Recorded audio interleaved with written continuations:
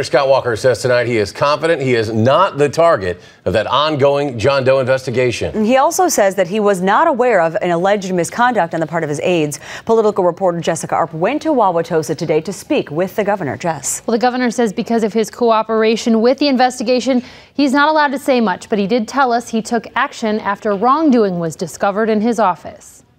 My number one job right now, today, more than anything else, as your governor, is focusing on how do I help the people of the state create more jobs. Governor Scott Walker focusing on jobs and the state of the state at an event at Wauwatosa Tool Service Corporation, but answering questions from reporters about the arrest of his former aides. On what was announced yesterday, I just want to right off the bat be perfectly clear. Throughout all my time as the Milwaukee County executive, I had an expressed and clear policy that county employees in my office, in my cabinet, elsewhere, were prohibited from using county resources or county time to be involved in political activities. Walker says he asked for Constituent Services Director Darlene Wink's resignation upon learning she had been posting political comments on the Milwaukee Journal-Sentinel's website. We've been aware of anybody else who violated that same policy.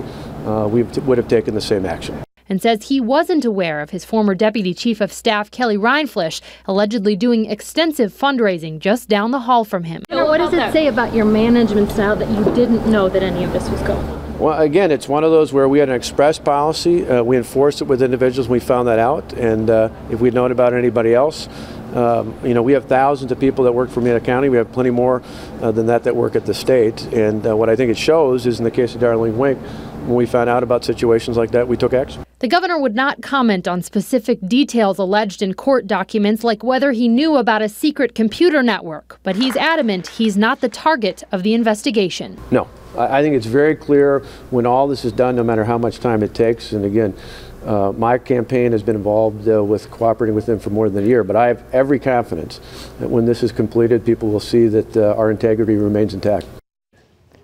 The governor declined to comment on the involvement of some of his current aides in the fundraising, including two who currently work for him in the governor's office and others in his campaign, saying that his office has been cooperating with investigators and that he's just simply not allowed to comment any further. So cooperating, but has he been interviewed, the governor? Well, we asked him directly that question today, and he again declined to answer that question, again citing his cooperation with the rules of the investigation. But he did tell the Journal-Sentinel last week that he had not yet spoken to investigators. All right. Thank you, Jessica.